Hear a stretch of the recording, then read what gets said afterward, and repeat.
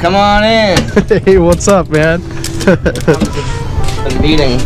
So I'm not used to seeing the dinettes being so narrow. So it's actually one of the things I had to do to be more accommodating for the dogs in the RV. They actually used to extend about 14 to 16 inches further. Okay. So I ended up cutting them, and then we reupholstered the cushions and everything. Who did the my lady Stephanie did. Oh, cool. Yeah, she's the crafty one. She was able to reupholster these and then add the same fabric to our valances. Oh, right here, the valances are the same as well? Same exact fabric. Cool. It's actually the blinds that wrap around the windshield is what the cushions used to look like. That's the actually only original stuff in here. Oh, okay. Just like a plastic sort of. And the carpets that were in here matched that as well. Oh. Wow. Big difference. So what happened with the floor then if it was carpet? We ex-nayed the carpet and put in the flooring as well. Oh, cool. It's just really easy. Home Depot, sticky. Yeah, I mean, I have the front entry here. What my plans are to do is I have it. Can I open? Yeah, it's just dog food and that sort of stuff. That's a dog Perfect, compartment. more storage, right? Yeah, I got a big tote in there. That's what I put all their dog food in. Cool. It's kind of inconvenient right now, but it's a process. Yeah, trying to find the right things, right? Kitchen sink. Actually, these are new faucets as well that I put in. Oh, cool. And real house faucets too. And brushed nickel. Same faucet colors and everything for what I put in here as well. So this is the bathroom area. You can completely separate it off if you wanted by running the track system both here and here. So we have one big bathroom. Big old shower. That's a good sized shower. It looks like storage right now.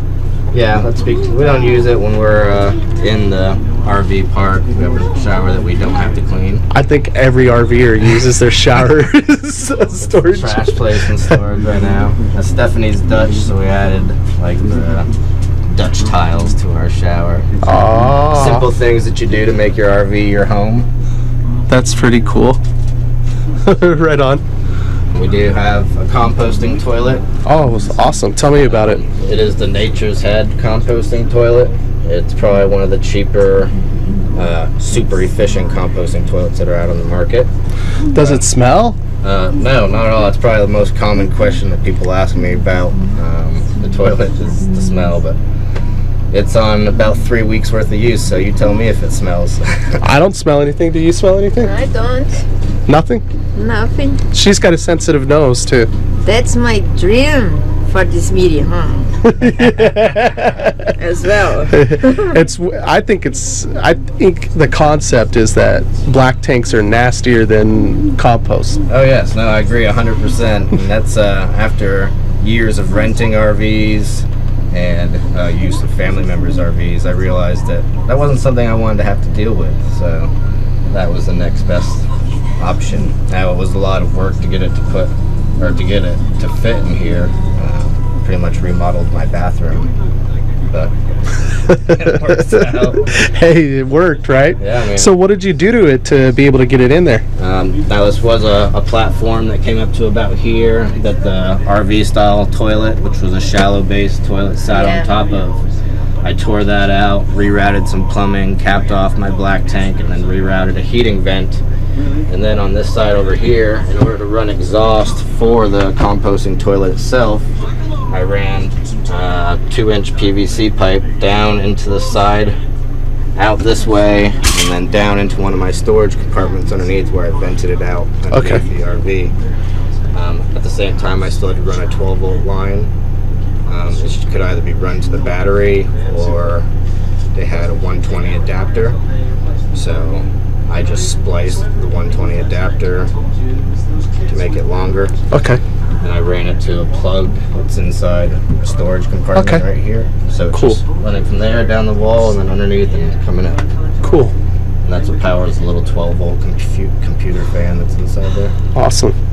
But yeah, we like it. It was kind of I had to adapt to it when we first moved in here. Stephanie was you know, kind of on the fence as to whether we liked it at first or not, and I was kind of too, but I think being almost a year now that we've used it, we're happy customers. It's an investment too, so if anyone is ever wanting to get into it, you have to be prepared for the investment. You really have to put yourself 100% into the idea that you want a composting toilet. Otherwise, spending close to $1,100 is not for everybody if you're buying a toilet. What'd you spend in total getting it, the RV ready to have it and purchasing the toilet?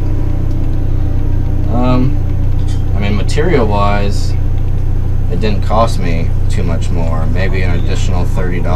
Oh, okay. Just for 8-foot maybe piece of 2-inch PVC and some couplings and 90s, but not too much there. It was time consuming. It took me a couple days to prep the RV. Okay. Also, upon reconstruction of an already based RV, you don't know what challenges you're going to hit once you start tearing stuff apart. Right. So that was configuration of pipes and that sort of thing were an issue at first, and I had to YouTube other people's videos to figure out, but it all worked out. Thanks to the power of ingenuity and other people's videos.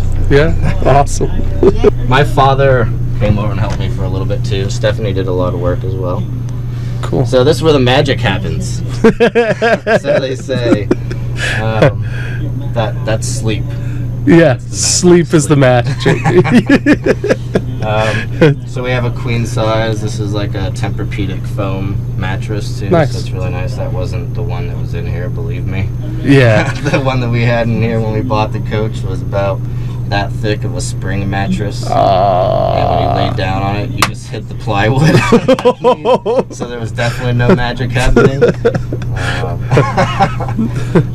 There is a window behind here. Stephanie and we built this headboard to cover that window. Very cool. Block the light and kind of make this room feel a little bit more like a house, I guess. Right. It's really easy. It's just 3/4 plywood with a I don't know how thick of a backing of like thin foam, and then just stapled that tapestry over it. Nice. Stephanie did the curtains and the blinds as well with the additional fabric that we had. Nice. But yeah, pimped out your ride, man. Yeah, so you gotta make it into your home when you're a full-timer. Yeah. You have to do everything. And then obviously the big side over here, like this big, huge closet, that's Stephanie's. Hers and hers, mine, and hers, right? No, no, for real. No, you actually got my closet, but on the back side here, this is her stuff. So it has overflowed. Now, if you look in here, you can see that cord that runs my fan, and then it comes up into here. This is kind of messy, but there's. I don't have a light, but there's a 120 plug back there, and that's what I plug it into. Cool. I spend most of my time right here in front of the TV. There and in front of the TV, huh? Cool. Going into true MTV crib style, you gotta do the fridge. Oh yeah, man. Not a lot of food, enough to get me by at Amazon, and I gotta throw a shout out to Brothers Barbecue because that's what provides my lunch every day.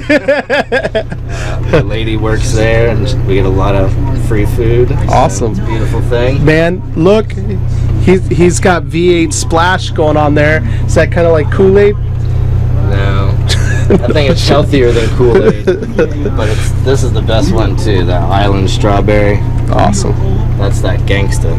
It's straight thug. But when you drink it, it's too strong for me. I gotta add like. You gotta dilute it down. Hey, makes it last longer. Cheap person in me too. I just want to make my juice last longer. Go longer. Cool. Well, thanks for coming and checking out my house, my ride on wheels. Your crib on wheels. So all decked out for Christmas too. This was a surprise actually. Yeah, guys, it's all festive. He actually found a Christmas tree, real Christmas tree this size that could be in the RV. That's pretty cool. I think it was on Wednesday. I came home from work and she had done this. Awesome. She found that tree at Kroger's. Oh, really? Awesome. I kept ours, you know, after my garage sale. I didn't get rid of my one. Christmas. Yeah. We have it in storage. Yeah. I figure I can store a little bit of ornaments. Like, I don't want to store a tree. So Right. if I can find a real tree, I'd have done that little crappy Charlie Brown tree. Or I'd gone to Home Depot and got some clippings and just brought them in here, you know, whatever. Yeah, I think I'm gonna have a beer or something, and I like to drink a little. So get the hell out of my house.